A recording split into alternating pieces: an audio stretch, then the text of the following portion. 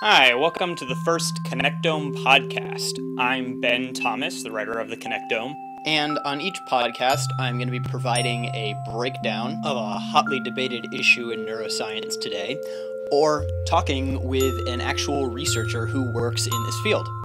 And so today we have with us a guy who is making all kinds of waves in the field of connectomics right now, Joshua Vogelstein, one of the lead researchers at the Open Connectome Project. You can go to their website at openconnecto.me and kind of see what they're up to. They're basically trying to make as much data on neural connectivity available to the public for free as they possibly can. And they actually have a pretty cool interface on the site. It's kind of like Google Maps, but for brains. You can zoom in and out and go through different layers and see the pathways that hook some neurons up to others. It's really cool, and I suggest you go try it out. But enough from me. Let's talk to Joshua Vogelstein. Hi, Joshua. It's Ben Thomas. How are you doing?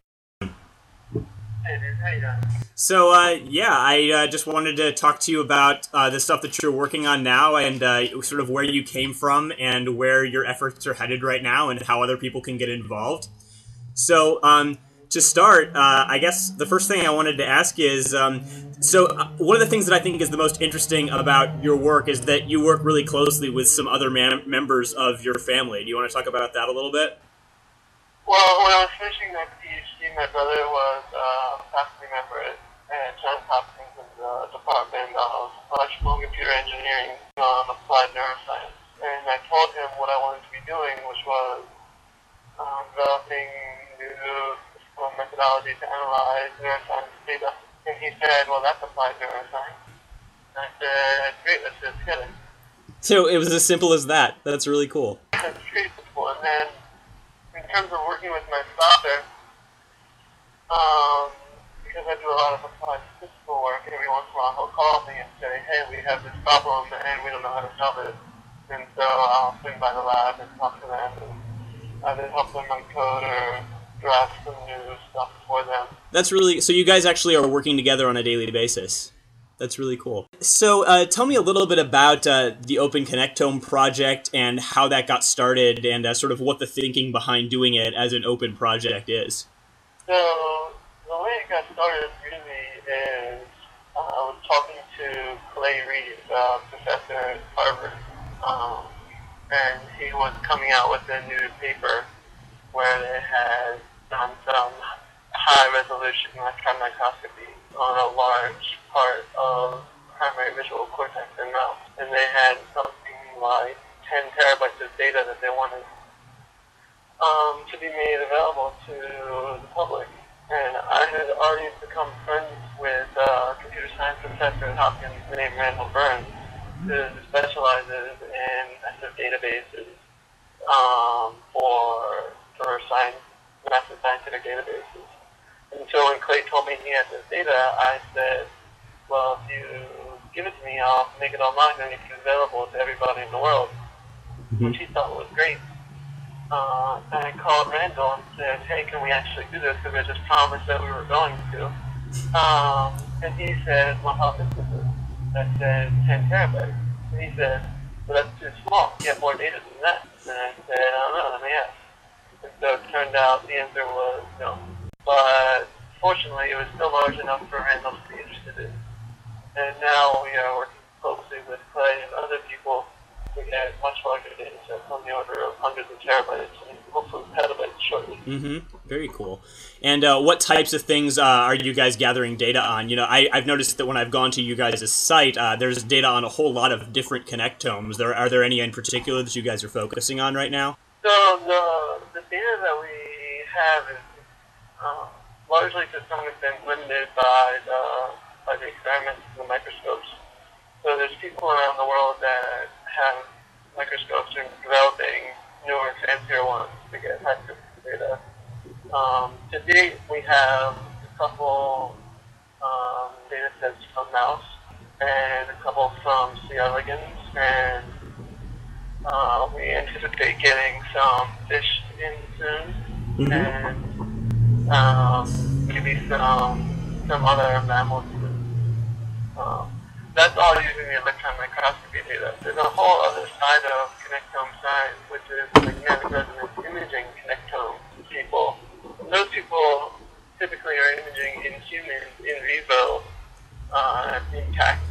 pervasively.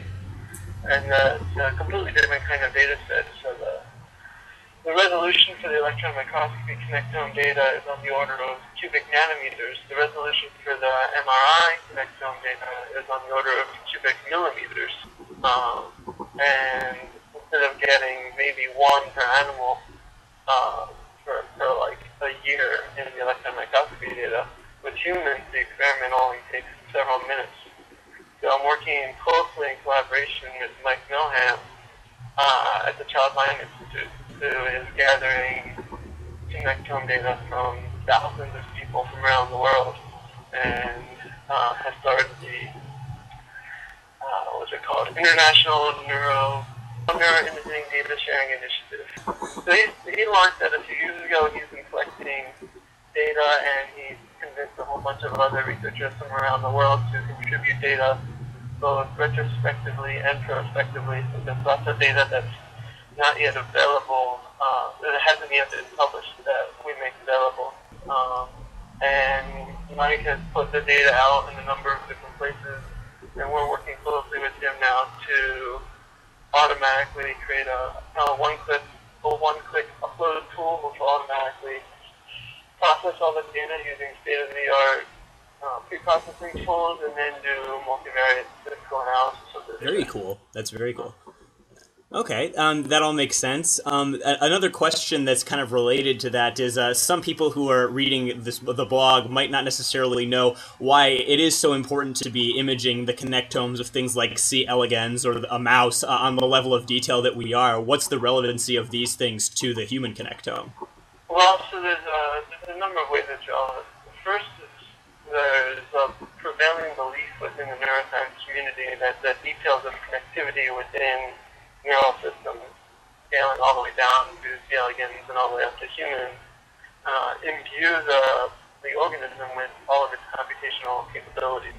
So there's a very general, interesting, basic science questions about what those connectivities are. But there's also a whole bunch of other very practical reasons for wanting this data.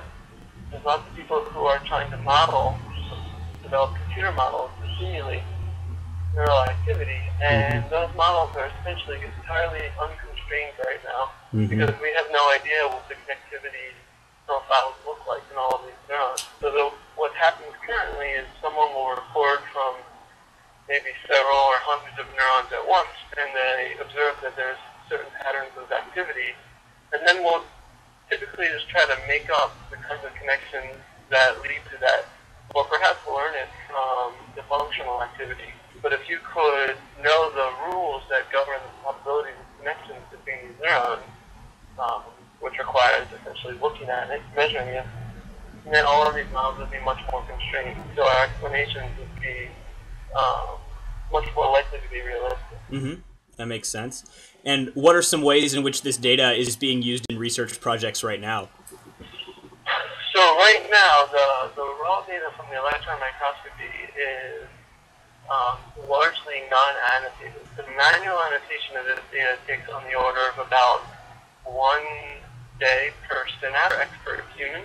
And so the 10 terabyte data set that we have from Navi Bakken Research Lab has about 1,000 to 1,500 neurons, which means about 1 million synapses. So it would take about 1 million days for somebody to go through and manually annotate it. Scaling up to a whole human brain, there's about 100 billion neurons and over 100 trillion synapses, so that would be 100 trillion days of manual work. So one of the main efforts of the Open Connectome Project is to develop computational vision tools to automatically annotate the data and go through all of these volumetric images of the brain, find all of the neurons, find all the synapses, and see which neurons are connected to which.